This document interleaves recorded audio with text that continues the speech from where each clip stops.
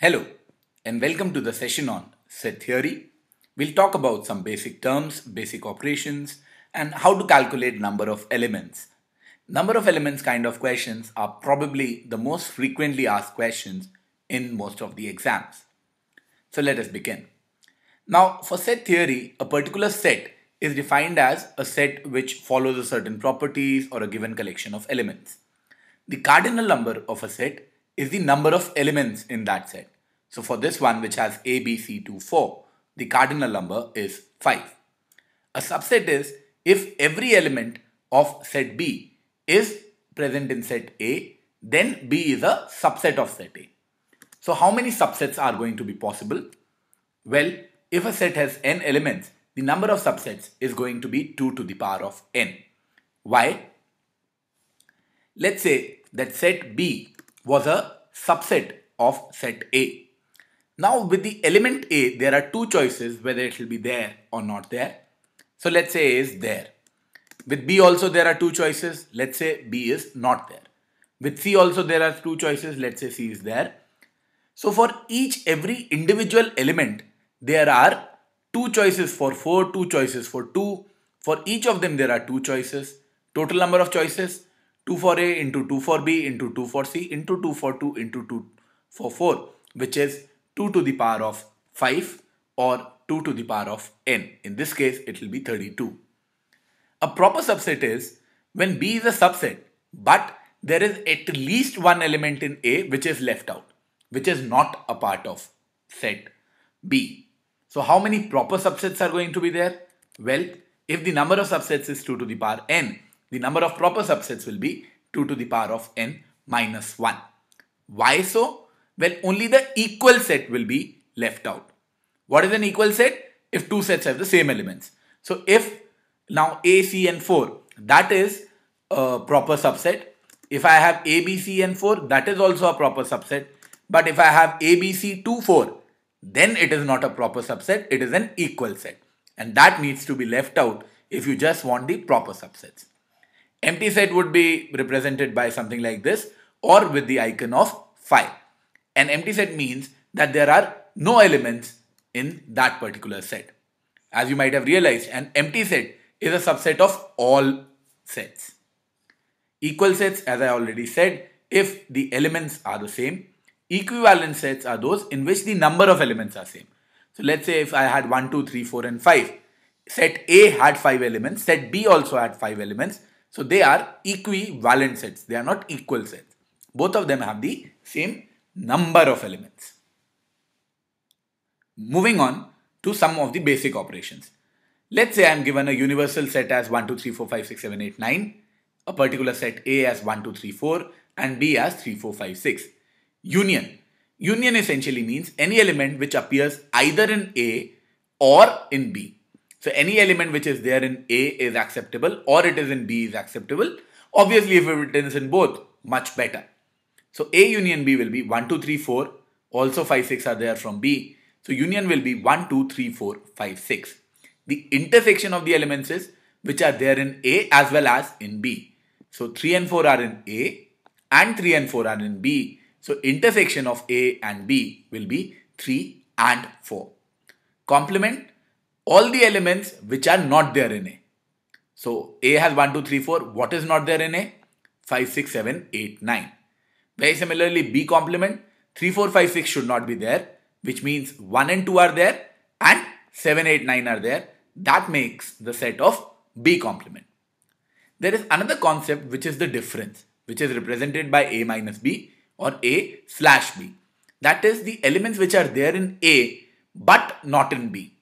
So which one will these be? 1 is there in A, not in B. 2 is there in A but not in B. So A minus B or A slash B or A difference of B will be 1 and 2, which essentially is represented by A intersection of B complement. Check it. This is A, this is B complement. What is the intersection? 1 and 2, which was my answer. Very similarly, let's try B minus A. Now you can see that B minus A, 3 and 4 are there in A, so they will not be considered. Only 5 and 6 will be considered. Once again, you could have figured this out with B intersection A complement. What is common to A complement and B? Only 5 and 6 are common. So that is my answer. Please note, if you have the difference or the minus sign or the slash sign, that can always be replaced by intersection with the complement of the second value. Let us look at De Morgan laws. Very simple ideas. All it says is A union B if there is a complement to it.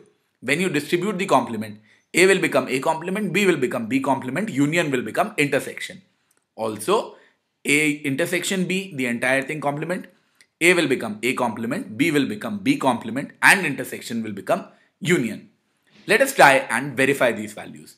A union B was 1, 2, 3, 4, 5, 6. What will be the complement of this? It would be 7, 8, 9. Now let us see if we get that from the other part. A complement is 5, 6, 7, 8, 9. B complement is 1, 2, 7, 8, 9. What is common to both of them? What is the intersection part? That is 7, 8, 9. So as you can see here, we are getting the same answer. For the other one, A intersection B, the entire thing complement. What is A intersection B? 3, 4. What will be the complement? If from this complete set you remove 3, 4, so you'll be left with 1, 2, 5, 6, 7, 8, 9.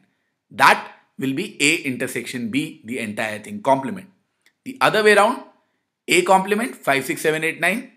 Union B complement 1, 2, 7, 8, 9. What will you get? You'll get 1, 2, and then you will get 5, 6, 7, 8, 9 as shown here, which is the same set of values and which kind of validates the De Morgan's laws. Now, let us look at the number of elements concepts. Now, if I have just two sets A and B, the number of elements in A union B is number of elements in A plus the number of elements in B minus the number of elements in A intersection B. It is very important to understand that why have I subtracted this A intersection B part? Well, when I am counting the elements of A, the A intersection B part gets counted. When I am counting the elements of B, again the A intersection B parts get counted. But how many times do I actually need to count it? I need to count it only once. It has been counted twice, and that is the reason I need to remove it. Once again, A the entire part, B the entire part, A intersection B got counted twice when we were counting A and when we were counting B. We need to count it only once, and that is the reason we remove A intersection B once in the formula for A union B. If you have three sets, well, what I have done is I have represented various parts with 1, 2, 3, 4, 5, 6 and 7. Now, just to understand this better, which ones are only A? That is 1. Only B is this 3 part. Only C is this 7 part. What does this second represent? Second represents it is there in set A and in set B but not in set C. What does 4 represent? They are in A and in set C but not in set B. What does 6 represent? They are in set B, in set C but not in set A. And what does 5 represent? 5 represents that it is there in all three of them, A, B as well as in C. 8 essentially represents the outside part. Now, when you are considering A union B union C, or even before that, can you tell me what will be A intersection C? It will not be 4. It will be 4 plus 5. What will be A intersection B? It will be 2 plus 5. What will be B intersection C? It will be 6 plus 5. Now, when you do A union B union C, all you got to do is 1, 2, 3 plus 4, 5, 6 plus 7. But if you want to look at the formula, it is number of elements in A plus B plus C minus the ones in A intersection B, A intersection C, B intersection C plus the ones in A intersection B intersection C. Why so? Well, because the ones which are there in A intersection B, they got counted when you were counting A, they got counted when you were counting B, they were counted twice, so you need to remove them once. Very similar logic as above. Same thing for A intersection C. They got counted when you were counting A, they got counted when you were counting C. You need to count them only once, so you remove them. Very similarly for B intersection C also. But then, why have I added this part, the last part? Well, think of this portion 5 or the intersection of A, B and C. 5 part or A intersection B intersection C got counted when you were counting A. It got counted when you were counting B. It got counted when you were counting C. But, a very important but, It got removed when you removed A intersection B. It got removed when you removed A intersection C, this part, and it got removed when you removed B intersection C. So it got counted thrice, it got removed thrice, which is unfair. You need to count it exactly once. So what do? Got counted thrice here, got removed thrice here. To count it once, we are adding it in the end just to take care, because it got added thrice and it got removed thrice, which gives us the formula for A union B union C. Another way of looking at these problems is that the number of elements in A plus B plus C, if you just add these three values, the ones which are there, they'll get counted only once. The ones which are there exactly twice, that is 2, 4 and 6, they will get counted twice. And the fifth part, the intersection part, the thrice part, that will get counted 3 times. The A union B union C, well, in that you need to consider just only once, only twice and only thrice. Now, you can use either the union formula, or you can use these two ideas to solve problems. Let us look at an example in which we solve it using both of them. So, let's say that of the members of 3 athletic teams in a certain school, 21 are in basketball, 26 in hockey and 29 in the football team. 14 play hockey and basketball.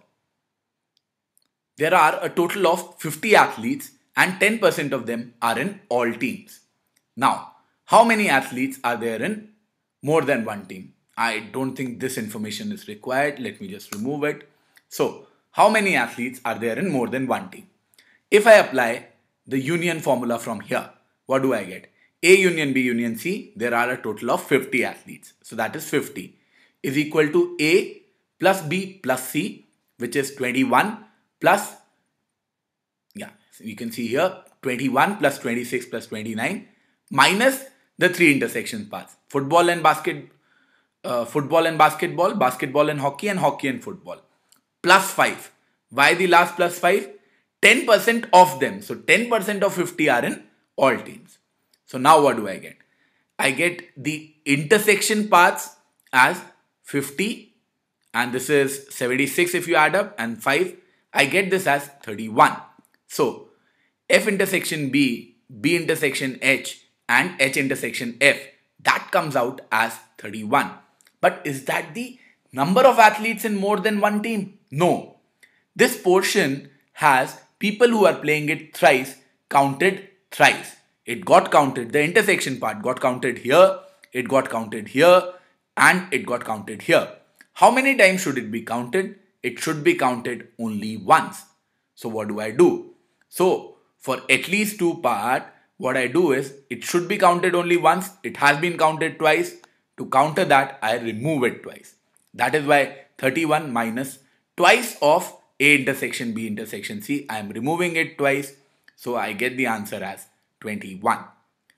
If my question asked how many are there in exactly 2, then I would have removed it thrice. And then my answer would have been 31 minus 15 or 16.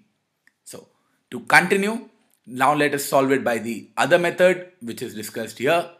Number of elements in A, B and C, that is 76, is only once plus twice of only twice plus 3 times of only thrice. Only thrice I know is 5. I know the total is 76. That's all the information that I have.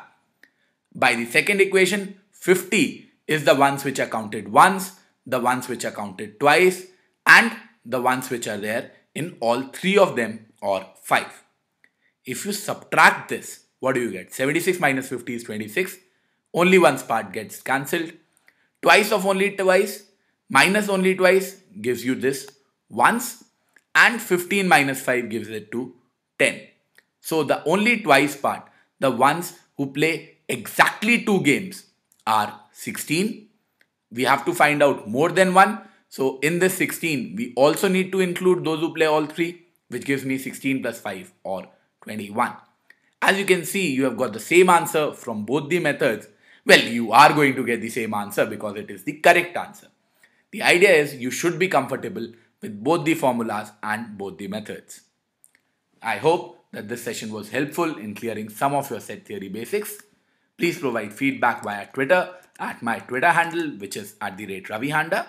You can also email me on my mail ID, which is ravihanda@gmail.com. Thank you.